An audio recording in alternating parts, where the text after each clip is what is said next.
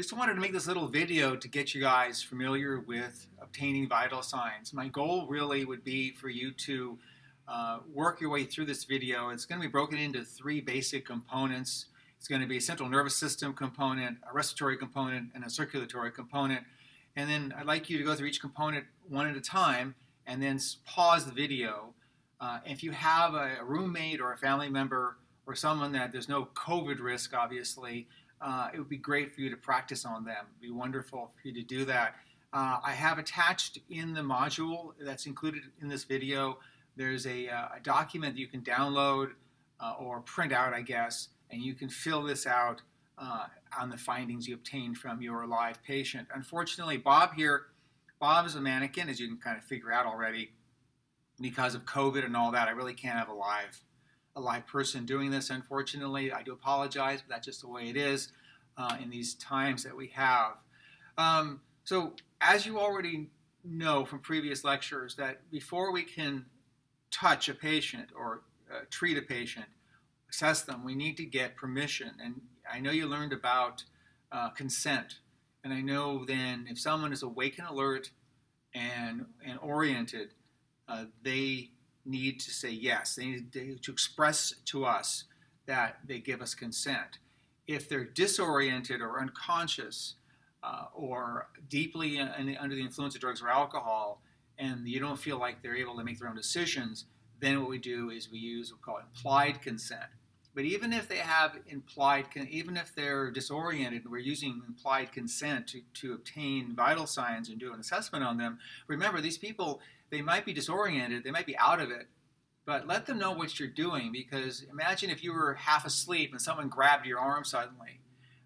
Someone might misconstrue this as an attack, and they might attack you. So approach the patient, tell them your name. Hi, I'm here to help you.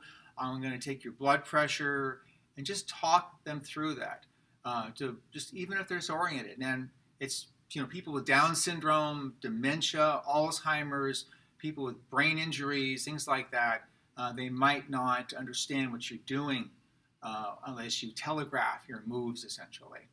So the first component of this is going to be the central nervous system component. That means the brain and brainstem.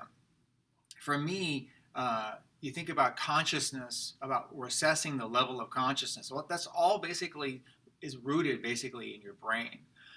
Also, I include in this component pupils, because pupils respond to what happens in the brain, essentially, or at least in the cranial vault as well. So I'm going to include AVPU with this. And remember, AVPU is alert to voice, to pain, and unresponsive. That's how this person's responding to our presence, basically. And then I'm going to do that, and then I'm going to obtain his orientation level, person, place, and time. And then when I get done with that, I'm going to kind of plug all that in and get my Glasgow Coma Scale. And then at some point, I'll be getting pupils on this patient as well. So start out, introduce yourself. Best thing to do is walk up to the patient. Remember, you're getting that initial impression as you walk up. Bob here, his eyes open spontaneously. I go, hi, sir, my name's John. I'm an EMT. What's your name? And he says, it's Bob. And I go, Bob, where are we right now? And he says he's at home, and he knows that it's Tuesday. So he's oriented ×3, eyes open spontaneously.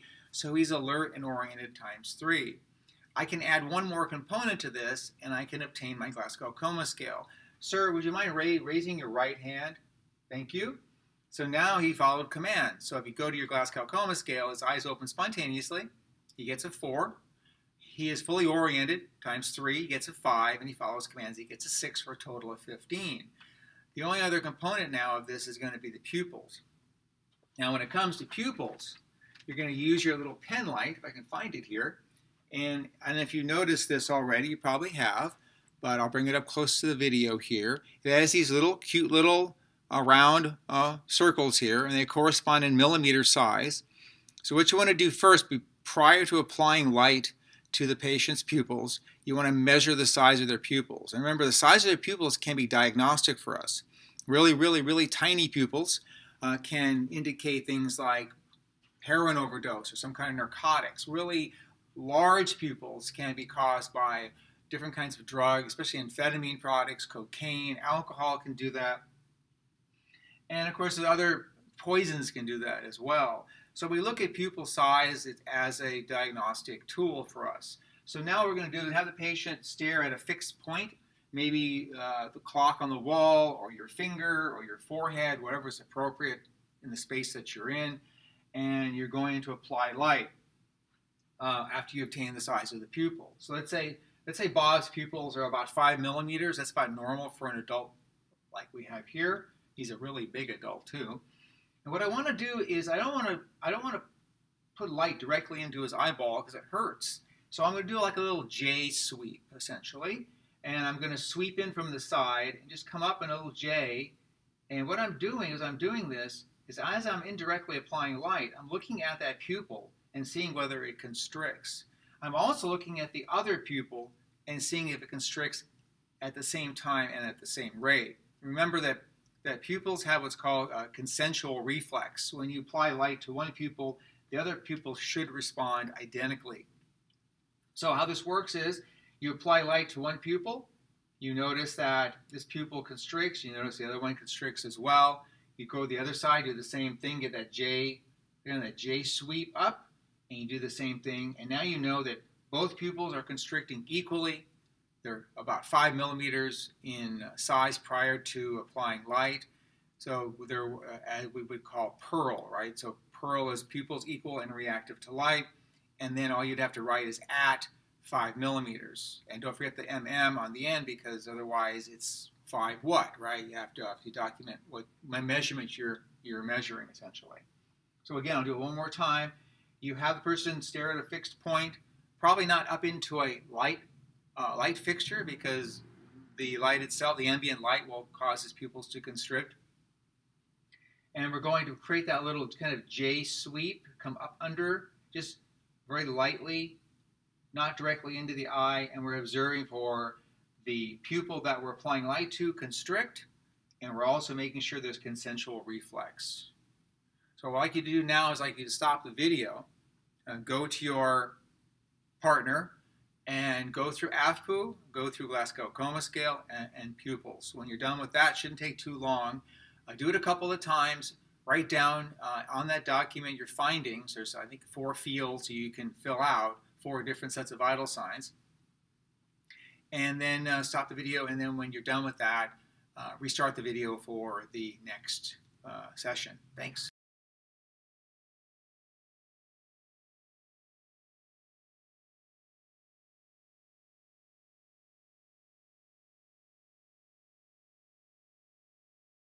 Okay, so hopefully that previous module was pretty quick, pretty fast, pretty easy. You obtained a AFPU, a Glasgow Coma Scale.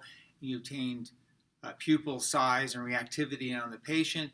We had already talked to the patient. We determined that they want us to assess them. They expressed to us that they wanted to assess, and we're going to continue that process. So now what we're going to do is we're going to go through their circulatory phase. Now, the reason why I'm doing it this way is I'm trying to break it down into body system components, essentially. In the field, if you're actually working out in the field as an EMT, in what order you take your vital signs are really going to be dependent upon the patient's presentation. You don't have to do it this way. You do where everything is highest priority. If someone's complaining of breathing problems, you probably want to listen to their lungs first, watch how they're breathing, and also get a pulse oximeter reading. That'd be your highest priority. If someone appears to be going into shock, you'd want to get a blood pressure and a pulse and skin. So how you do this is your choice in the field, and that just comes with time and experience, just running calls and assessing patients. But let's move on into the circulatory phase. So let's obtain a pulse first. Now we know that if the patient is awake and alert, or at least they're sitting up, they're looking at us, they're a medical patient or a mild status trauma patient, more than likely we're going to obtain the pulse from the radial site. Remember, the radial site is on the thumb side, and you take your 2 fingers and you slide your 2 fingers down the pad of the thumb into the wrist right here and push in gently. You should feel a radial pulse. You want to keep the arm at or below the level of the heart to make sure that you feel the strength of the pulse is accurate or not with that. The other, of course, the other point here we go for quite commonly is the carotid pulse as well. On some trauma patients, if they're pretty critical, you might check a radial and carotid simultaneously. That not only gives you the pulse rate, rhythm, and quality, but it also determines if there's a difference between peripheral versus central pulses. If the carotid pulse is strong and the peripheral pulse is weak, that could tell you that they're low on blood pressure and they probably are in shock. So we'll go through this. So again, we have permission to the patient. We're going to obtain a radial pulse, and we get rate, rhythm, and quality. So for purposes of our program, we multiply 30 seconds times 2 to obtain a 1-minute pulse. So we'll have a watch with a sweep second hand or some kind of digital watch for that. And we're going to find the radial pulse, and we're going to count for 30 seconds. We count for 30 seconds. Let's say I obtained 40 beats in 30 seconds, so I'd multiply times 2. It'd give me 80 beats per minute. Then I would determine was it regular or irregular. If every beat follows the next at the same rhythm, essentially, then it's regular. If there's skips between the beats kind of speed up and slow down, that's irregular. So in this case, I have a heart rate of 80. It seems to be regular and it's strong. I also want to note where I found it, because that's also diagnostic for us. So I found it at the radial site. If I could not find a radial pulse, what would that tell you? It would tell you that their blood pressure is probably pretty low. So again, you want to document not only the rate, rhythm, and quality, but also the location where the pulse was found. So we have 80, regular, and strong at the radial site would be an appropriate way of describing this patient's pulse. Now, when it comes to skins, I know your book describes, we're going to have our BSI on, our goggles and gloves and all kinds of stuff, but your book describes you pulling back the glove and pressing it against the person's forehead or the side of their cheek, something like that. I don't recommend that in the field just because of all the horrible stuff out there, the scabies and the bed bugs and the rashes and all kinds of stuff. And you can still feel their temperature and their moisture through your glove pretty easily. So we're going to obtain skin, so it's color, temperature, and condition. So color on a normal, healthy person should be pink. Temperature should be warm. And condition should be dry. So that's normal, healthy person. If there's anything out of the ordinary, if they're pale, if they're bright red, if they're sweating, if they're excessively dehydrated and they look really dry, or they're really sweaty, you guys get the idea essentially. So I'm going to check temperature. So he's warm, his skins appear pink, and they're dry. I can also get cap refill on the patient as well. You can take their finger, you blanch their index finger right here, blanch it, release, and because he's an adult male, the capillaries should refill in less than 2 seconds, which they do. So right now I have skins that are pink, warm, and dry, and immediate cap refill, the way you would document that. If you happen to notice there was any abnormality, you would just document that. If they're pale skins or, like I mentioned, hot skins, things like that. Now, blood pressure. Again, this is part of your circulatory system. Blood pressure. I know you purchased a stethoscope and a blood pressure cuff. I just wanted to point a couple of things out. This is probably the stethoscope or something similar that you purchased. It's called a dual lumen stethoscope. And what I wanted to point out is the earpieces specifically. You notice when they come out of the box, they're kind of flat like this. Well, the way your ear canals are is actually the ear canals face forward towards your nose. So prior to applying this to your ears to listen, you want to make sure these things are kind of bent in forward towards your nose so they fit snugly in your ear canals and they aren't occluded by the skin in your ears. It should look like that. basically, whatever's comfortable for you. On the other end of this, it has a double-sided diaphragm head. This is the low tone side. This is the one we use predominantly in the field as EMTs. And this is great for lung sounds. It's great for obtaining a blood pressure, auscultated blood pressure. The smaller diaphragm, or you might have a bell, which is kind of just basically looks like a bowl essentially, but same idea. This is for high tones. So something like stridor sounds in the neck, or they use this on children a lot, and sometimes they use it for if the doctor's listening to epigastric sounds, which we don't honestly do in the field. So predominantly you're going to be using this larger diaphragm, little plastic on there. So the first thing you want to make sure with this thing is make sure that this head is turned the right way. It actually flips, and it turns one side on and it turns the other side off. So you want to make sure that this thing is flipped the right direction so you're obtaining the sounds that you need. So bend your earpieces like I described. Make sure they fit comfortably in your ears. And then what you want to do is you want to tap on the larger of the diaphragms here. If it sounds really dull, turn it half a turn. I guarantee it will. It should be really loud when you tap it. When you tap it and it's really loud, it means you're on the right side and you'll be able to obtain the sounds you need essentially.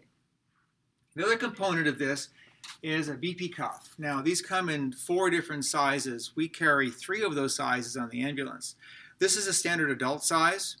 And what I wanted to point out to you guys, since it might be hard to see and I apologize, and your cuff might be different, but you'll notice right here it says artery left and artery right essentially. So those arrows should point towards the brachial artery. You'll also notice too on the edge on this side it says index, and on this side, on the inside it says range. So when you apply this to a patient's bicep, this range arrow, this index arrow, should fall within that range that's printed on the back of this cuff. So technically, this would only fit people that have it's hard to do this, I apologize, but an arm about that big essentially. If you have someone with really big biceps or you have a really obese patient, we do have larger cuffs. This is my Viagra cuff, just in case I need to party, essentially. But you can see that this technically could fit a very large person. You could even put this on someone's thigh if you wanted to, if they had no arms, and it does happen, I'm sorry to say. Or if they had serious burns to their arms and you can't use their arms as a source of blood pressure, you might use their leg as well. They also have a pediatric cuff. And this is for children of 3 years of age and older. So, and again, this is size dependent. There's also a cuff for infants, but we don't carry them in the ambulances because they're not very accurate for us. They're in the hospital setting predominantly. Okay, so what I first want to do is I want to find where the brachial artery is. And if you remember from anatomy, and I was talking about this, brachial artery travels down the medial side under the bicep right here, and it joins, this is called the antecubital space where your elbow bends on the inside here, and it kind of joins in here and it splits into 2 arteries, the ulnar and radial artery. And so it's going to be somewhere in this area on the medial side. So what you do is you find the person's bicep will come down, and the bicep will kind of end and start to go under, basically come down under the skin essentially. If you put your fingers right where the bicep disappears and slide your fingers medially, that means towards the midline, and push in gently, you should feel the brachial artery somewhere in that area. So the reason why we want to know where that is because we want to point that arrow that's on the cuff to that location. It's really important that we do that because what that does is it orients the bladder that's inside the cuff to the brachial artery, and it applies pressure to the brachial artery correctly to obtain a correct blood pressure. If we put the cuff on without doing this, we're going to get a bad blood pressure essentially. So I've obtained that, and I got my blood pressure cuff here. It's an adult size, and with the blood pressure cuffs, a couple more things. This is the inflation balloon, which I'm sure you know already. This is the valve to inflate or deflate the cuff, the bladder inside the blood pressure cuff, essentially. This little valve right here, if you turn it all the way to the right till it stops, it allows you to then inflate the cuff and cut off the flow of blood distal to the cuff to obtain those blood pressures we're trying to get today. As you turn it back to the left, it deflates the cuff to obtain that blood flow through the artery again, to obtain that pulse, to obtain the blood pressure, essentially. This is one of the hardest things to master, is releasing this valve just a little tiny bit and allow that needle that's on the dial here, on the gauge, to drop nice and slow and steady so we can get an accurate blood pressure. If you drop it too quickly, you might miss one beat, and that one beat could be 10 or 12 points difference in a blood pressure. It would skew your pressure dramatically. If we go way too slow and we start and stop, it's very painful for the patient, and it can be also not accurate as well. So let's put this on the patient. So remember, we found the brachial artery. We want to gently grasp the person's arm like this. We put it on our knee here or on our leg right here. I want to locate the arrow pointing towards the artery. Cuff goes on nice and snugly. It's within that index range we talked about, so it fits the patient appropriately. If you can't see the dial, you can take the dial, you can unclip it, and you can clip it to the cuff of the device, or you clip it to, I don't recommend clipping it to their shirt, but with their permission, I guess that's fine. First thing we're going to obtain is a palpated blood pressure. So we're going to find the radial artery, put our two fingers on the radial artery, we're going to feel the radial pulse, we're going to turn that valve all the way to the right, and we're going to pump up the cuff until that pulse disappears under our fingers. We're going to pump it up, and when the pulse disappears, inflate it about 20 points more, a couple more bumps, and then slowly let the air out and allow that needle to drop at a slow, steady rate. And you're going to feel for the return of that pulse. The very first beat that you feel under your fingers, you're going to document the number where that beat occurred, and then let out all of the pressure, because then it hurts the patient. So what I have obtained here on Bob is 120 by palpation. So you document this as a fraction, so 120 line and a P or palp underneath, and that's how you document by palpation. Remember, we only get the systolic blood pressure on a palpated blood pressure. So let's say you have that. So now you know that this person has a systolic blood pressure of 120. So when you go to auscultate, you listen to their blood pressures, you can then know roughly where you might want to inflate the cuff to. So if it was 120, you maybe go to 130 now, and then you come down from there essentially. But now you're listening for the sounds rather than feeling for them. It takes a little more practice to do this correctly. There's a lot of extraneous noises, the scope clicking together with the other parts of the stuff and all that great stuff can kind of throw you off a little bit. But with practice, you get pretty good at this, especially in a moving ambulance, essentially.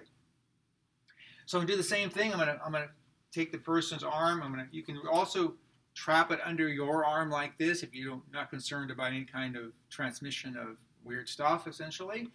You can place it on your pants. You can place it on the gurney, whatever it might be. And then what you're going to do is you're going to then take your stethoscope, earpieces go in your ears, the diaphragm goes over the area where you found the brachial artery, so right about here. Hold that in place, and you're going to inflate this to back up to, let's say, 130 or 140. It doesn't really matter. You're going to inflate this, and then you're going to gradually lower down that needle. You're going to watch and listen. When you hear that first beat, note the number, keep deflating, And when that beat disappears, that's your diastolic number.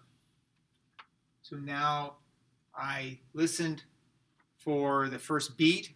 That was 120. That's my systolic. I continued to let the pressure drop. I continued to let the needle drop. When it went, basically went thump, that's 120. Then it went thump, thump, thump, and then disappeared at 80. So this patient's blood pressure is also auscultated at 120 over 80. And you, again, it's a fraction, 120 line, 80 is how you would document it in your documentation. So we're done with the circulatory phase. I'd like you to stop the video and practice these components. You can watch it again. You can. I would suggest that you practice pulse and blood pressure repeatedly to get good at this, or at least become familiar with the process. It's a muscle memory type of thing. The more you do something like this, the easier it is for you to do, and you'll be more successful at it. Don't try to rush. Take your time. It's not obviously a real patient. It's not critical. So, practice, and when you're done, document what you found on that form I gave you, and then restart the third component of the video. Thanks.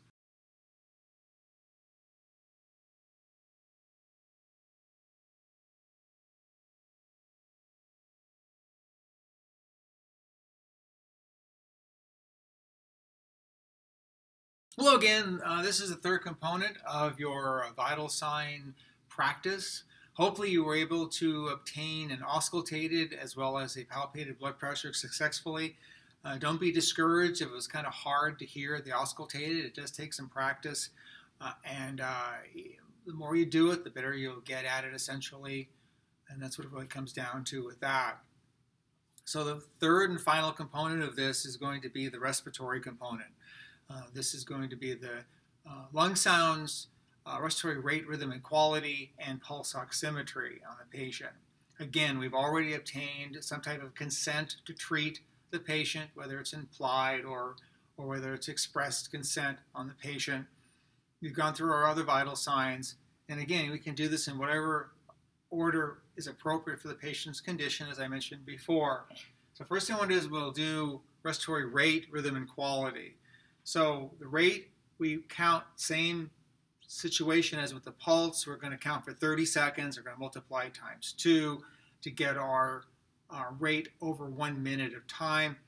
We're looking at the rise and fall of the chest. Now, there's a couple ways of doing this for practice purposes. You can do it in the field as well, but eventually you'll get so good at this you won't have to do this. So what you can do is you can take the patient's own hand, hold it with your hand, and place their hand on their chest or on their upper abdomen. And as they're breathing in and out, and one breath is one breath, basically in and out, that's one breath essentially, you're feeling for the rise and fall of your chest, and you're counting for 30 seconds. So let's say with Bob here, I counted 8 breaths in 30 seconds, so I got 16 breaths per minute rate. That's how he's breathing on his rate essentially. Then I want to get the rhythm. Now, there's only 2 choices on this. It's regular or irregular. Now, pretty much everyone is going to have a regular rhythm. There's maybe one major exception, and that's when someone has a brain or brainstem injury.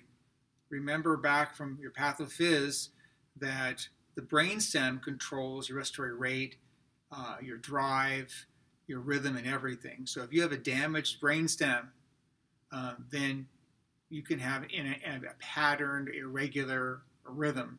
So if you have someone who's hit their head or has been hit in the head and they're unconscious or semi-conscious and their breathing is very irregular and very erratic, that's really serious brain injury essentially, and very rare thing that you're going to encounter in the field.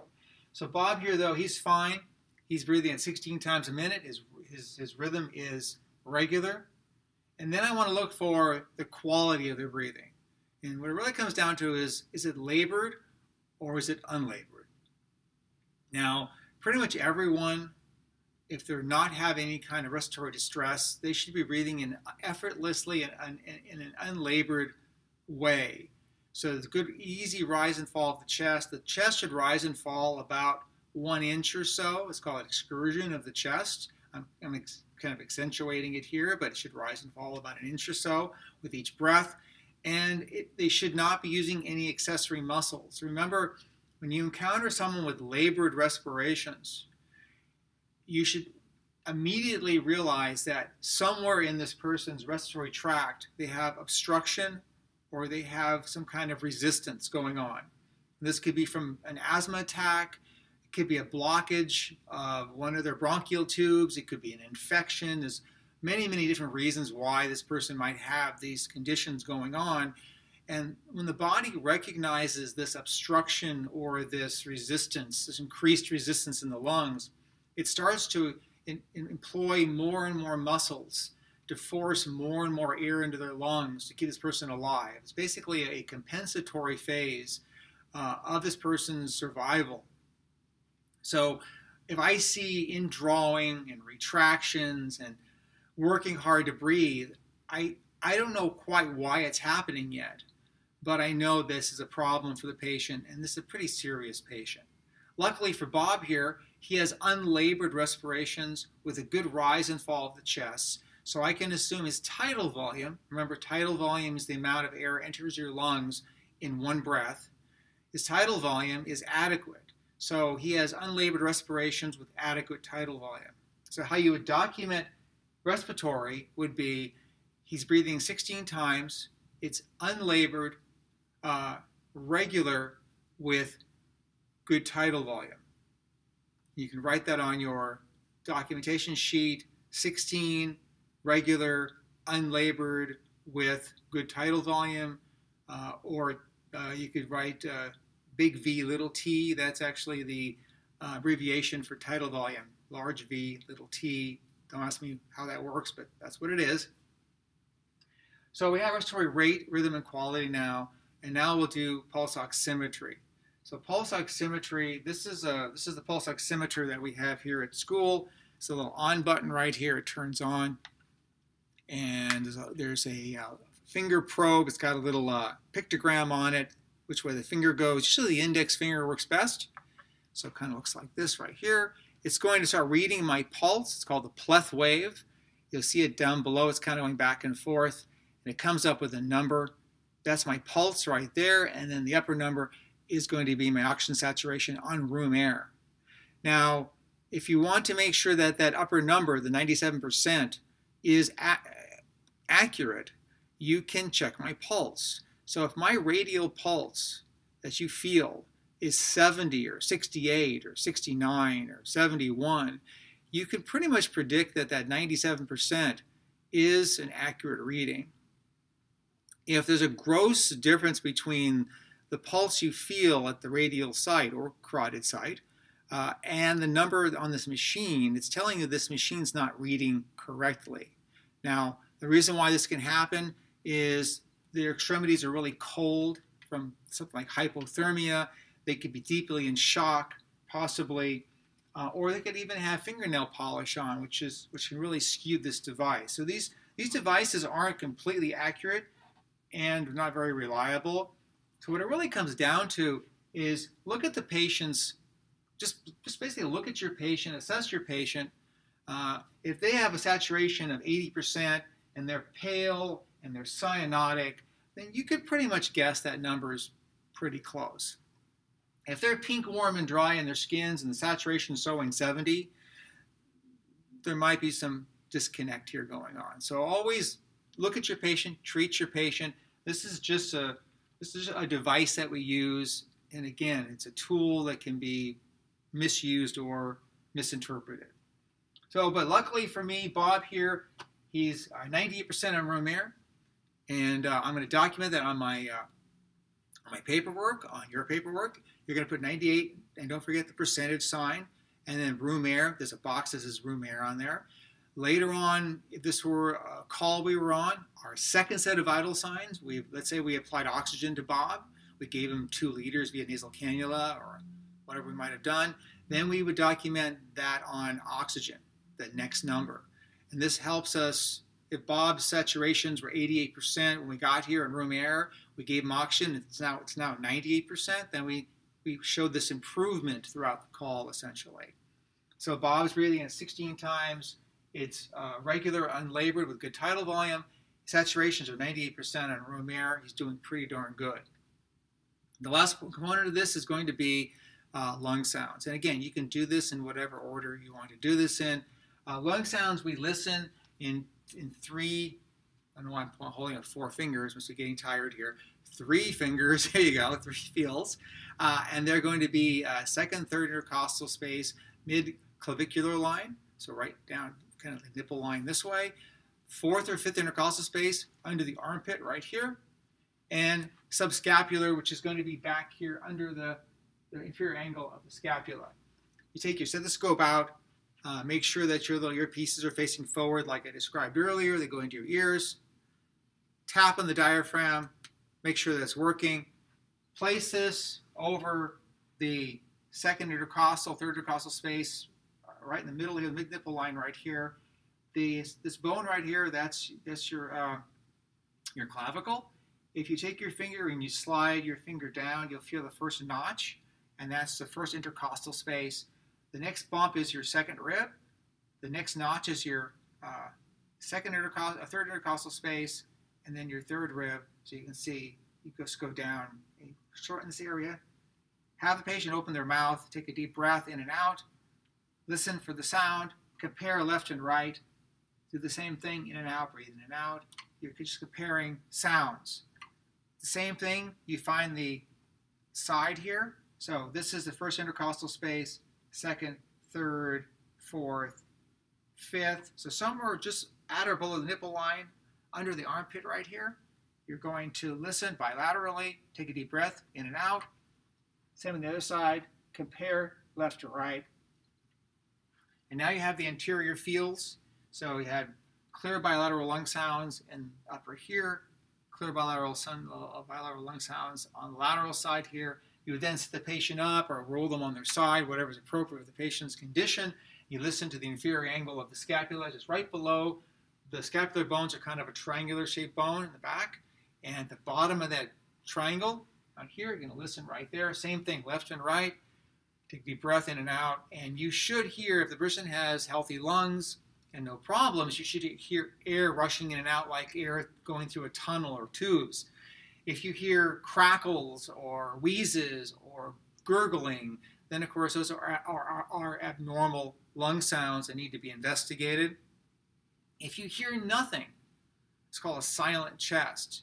After you ruled out possible human error, like maybe when you put your scope on, you didn't check your diaphragm and maybe you're listening on the wrong side so you can't hear anything, then you know this person's lungs are so tight, his bronchial tubes are so constricted, they're not exchanging air effectively. This person's probably going to be a candidate for bag valve mask ventilation. So it's really important that we obtain lung sounds, especially on patients who have respiratory complaints for obvious reasons. So we've gone through the 3 components. He's breathing at 16 times. It's regular, unlabored with good tidal volume. His saturations are 98% on room air. His lungs are clear bilaterally in all fields. And Bob's doing just wonderfully. So I'd like you to go through those 3 components with your partner, obtain those 3 parameters, write them down, document them as I described, and you should be done with your 1 set of vital signs. Now I know there's not a field on that sheet of paper for lung sounds, so just write it in at the bottom if you like. Just put lung sounds and just say clear bilaterally. It works for me. If they had wheezes, you would just document, wheezes bilaterally or bronchi on the left and clear on the right, whatever is appropriate for the patient. So you're done with that component now. You're done with the 3rd component. Then what I'd like you to do is then stop, kind of reread your documentation, make sure that everything's been documented somewhat appropriately at this point, and then go back to your sheet of paper, go to the top of the next field, the next column, write in the time of when you're going to start, and obtain another full set of vital signs basically without stopping at this time. the more you do this, the better you're going to get, essentially. I would like to have you do all 4 sets of vital signs today. That's the idea with this exercise. When all 4 sets of vital signs are completed, and I know it might be on the same patient, but practice is practice, essentially. I want you to document the time that you started your vital signs on those upper fields. Document those fields of your vital signs as we've described in the video as best you can. Take a picture of it, scan it, and I'd like you to attach it to the discussion board of this module. And so I can critique it, and you can make those changes in your future vital sign assessment.